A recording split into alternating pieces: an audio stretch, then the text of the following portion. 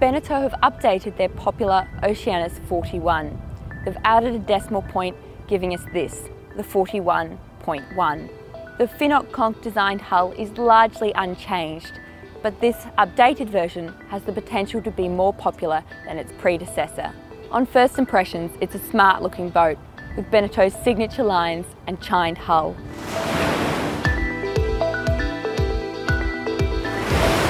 One of my first impressions of the Beneteau Oceanis 41.1 is this huge cockpit. I love the cockpit table that folds out to a really good size. It's a really good place for entertaining. It's a really light, open cabin. You've got lots of natural light from the cabin windows and the hull windows, which have been made larger in this edition of the boat. The floor is all one level, so it really flows through the different cabins. You have the option to personalise with timber colours and upholstery. And up the bow here, you've got the main cabin. So you've got this double bed, which is quite unique on a boat this size, which would normally have a V-berth or an angled bed.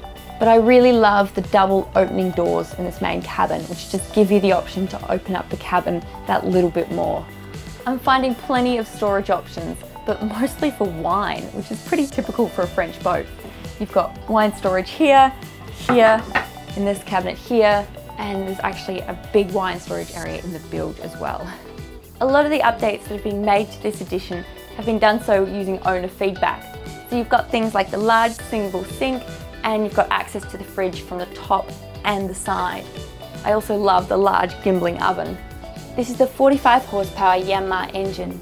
It's a new common rail engine, so it's smaller, it's quieter, produces less emissions, it's digitally controlled, and it's more powerful than another 45 horsepower engine of this size.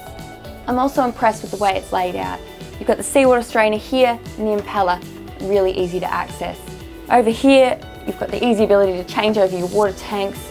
I think people can really underestimate the convenience of having a production design yacht. This is all really easy to access under the companionway stairs.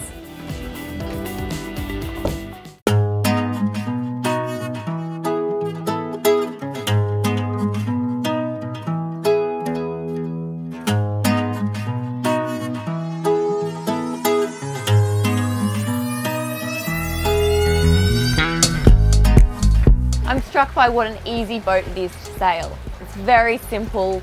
The rig on this boat is quite a long way back, so you've got a nice balanced rig. Boat balances nicely.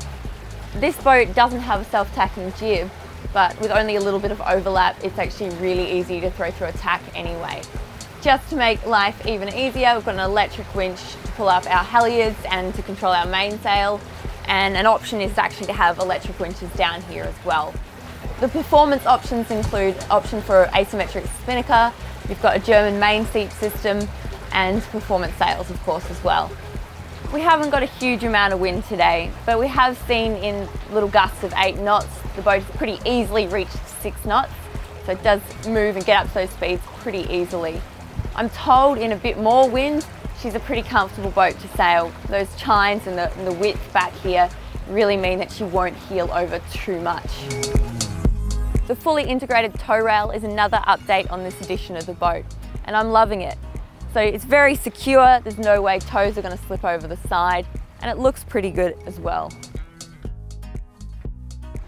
So we have a swim platform that comes down with the touch of a button. It's a little bit fancy. And I'm loving how these seats will come up and out of the way as well. This is a really nice big swimming platform, really great for getting in and out of the water, or even jumping in and out of a dinghy, or boarding at the dock.